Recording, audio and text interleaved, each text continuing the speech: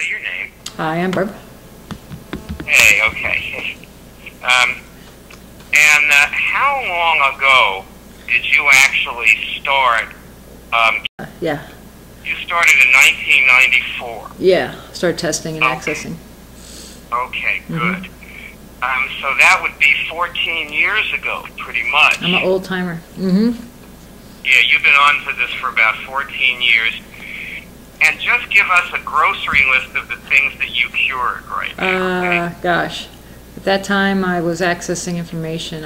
I just used it for kind of knowing things and helping other people. And then once I had a herpes outbreak, that was also in late '94. And when I got that, I was like, whoa, well, how did that happen? It happened once. And then I kept removing the herpes virus, and I never got that again. Okay, so you haven't had a herpes outbreak since 1994. Yeah, since 1994. I also had, well, when I was younger in college, I had Epstein-Barr, which was basically like, they called it mononucleosis in those days. And I kind of had a chronic fatigue syndrome, I guess you'd say, in 97, 96. And that, I used my accessing to clear that up too. I removed the virus, #1, and I started using it to remove cravings. So that helped me. When did you remove the Epstein-Barr virus? What year? I think that was when I was with you in 97, 98. I got really more precise about, learning my 12 bodies and getting the Epstein-Barr virus out. I actually got my blood tested, I guess it was 3 or 4 years ago, because I was just curious to get my blood type. I wanted to know my blood type, and I wanted to check other things, and it didn't show up at all in my blood test, so it was really clinically gone. So you got a negative medical test. Yeah, negative medical on herpes and Epstein-Barr, both of them gone. That would be 2004. Right. How are you guys? Are any of you guys feeling any different? Anyone feeling any different? Any changes? Yes. Feeling different? What are the changes? I have a relaxation in my chest. Oh, that's nice. That's good. I can breathe better from my nose. Yeah, and I can. Oh, and I'm also breathing a bit better than before. I don't have all the mucus in my throat. Okay then. Okay, Annalise, you don't. Warts are viral based. But I swear that as soon as I really put my mind to doing the Immunics removal, that within a week they were gone. Without doing the other stuff. So you mean you went a year trying to get these warts off with all these methods? That's right, and they kept spreading. I mean, it's like and then in a week you removed them and they were gone. That compound, whatever it is, it takes the skin off, so that the virus would spread into that raw skin and make new, Oh my God! And I thought, what am I going to do here, So So you actually took them out by removing them, and then you looked and they were gone. Yeah, I can't understand why. I tried it like half-heartedly with Immunics like before that, but then I just didn't get the result. But then I guess it's also so there's a difference. There's a difference between curing, and they can look the same. Like you can hold up your hand and you can get a signal and all this stuff that people think it is, and they're not curing it. That's right. You actually have to be curing the thing. It's like an for intention. it to go. That's right. You have to have the intention. And there's no other way to do it. So that's what this movie is. This is what I'm trying to say to people in this movie. What you just intuitively hit on. And you said you have been doing some testing about it.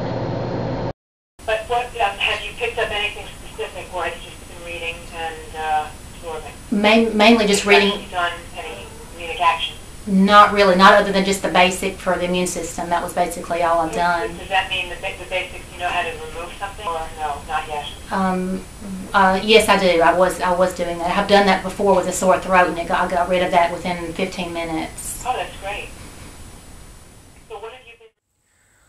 Okay. But how do you get there? Here we go. Now, here's what we're gonna do. Okay. You're gonna look for a signal coming through one of your hands. So you should let go of your hands and relax them, and just ask this question: can I cure things? Can I cure things? And look for a signal like a movement or a pulsing coming through one of your fingers. And see if you get anything like that.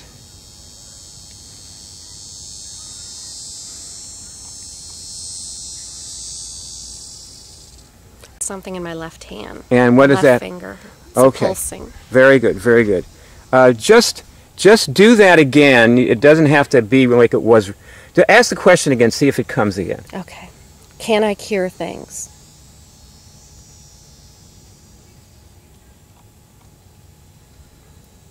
Yeah, it's a slight pulsing in this finger. Okay. Now ask, can I kill a virus? Can I kill a virus? And see if you get anything on that.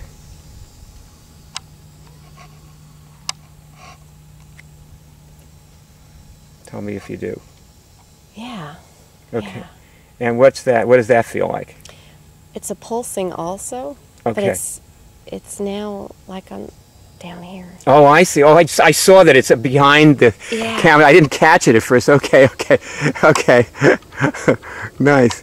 Did you feel any different just then when that happened? Yeah. Like, what was that difference? Connecting to my body, kind of a relaxing feeling. Which is what everybody says they get that. Yeah. That's the same exact thing, except as you go on with this, it's going to have all kinds of different variations of the feeling. Now, this feeling, this good feeling we're experiencing, that's a signal.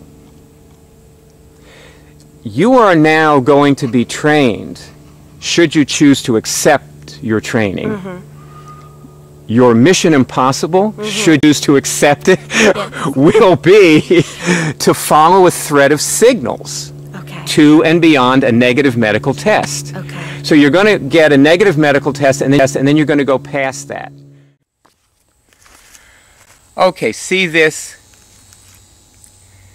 This is how those people cured, you know, up at this point it's like 70-something thousand. The good feeling, the peaceful place, means you've removed your herpes or your cancer or something that was a cofactor, an ancillary cause, a contributing factor. So you get the finger movement, and that means that shortly thereafter, within seconds usually, you're going to get the good feeling. And the good feeling means the symptoms are going to disappear. See, the peaceful place means you're not going to have another herpes outbreak. You're going to, you know, your tumor's going to disappear from your cancer. You're, you know, you're not going to go into the lupine state of lupus or the chronic fatigue or whatever. That's what the good feeling is, a signal is coming.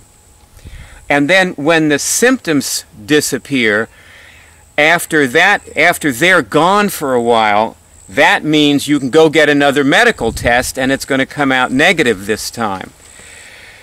And the negative medical test means, given that you continue looking for cofactors, ancillary causes, or just the disease still lurking in there, and you keep taking it out, as you're going to be shown as we go on with this. I'm going to be shown how to do this. Your HIV is going to test negative again and again and again, and finally you will be permanently free of it, which no doctor can test you for, but which is something you can know. Are you going to do that?